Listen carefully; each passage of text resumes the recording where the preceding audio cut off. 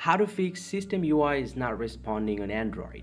Hey there everyone, this is Akash and welcome back to the getiing studio. In today's video, I'll quickly go ahead and show you how you can easily fix your keep getting system UI is not responding on any Android device. So without further ado, let's jump right into the video and get started. Well, so now to fix the problem, the very first thing that you have to do, go ahead and open up a settings from your device and then scroll down and tap on apps. Then go ahead and tap on see all apps.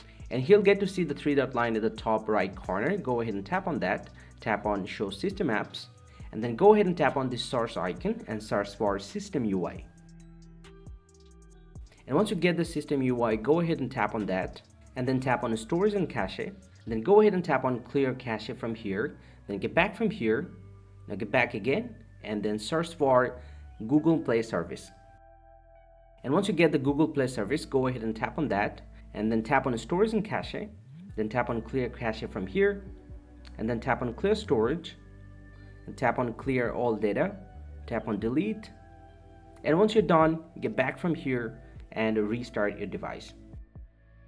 And after restarting your device, your system UI is not responding problem will be solved. Hope you find this video helpful, guys. If you do, drop a like and subscribe to this channel. I'll see you in the next video. Thank you very much for watching.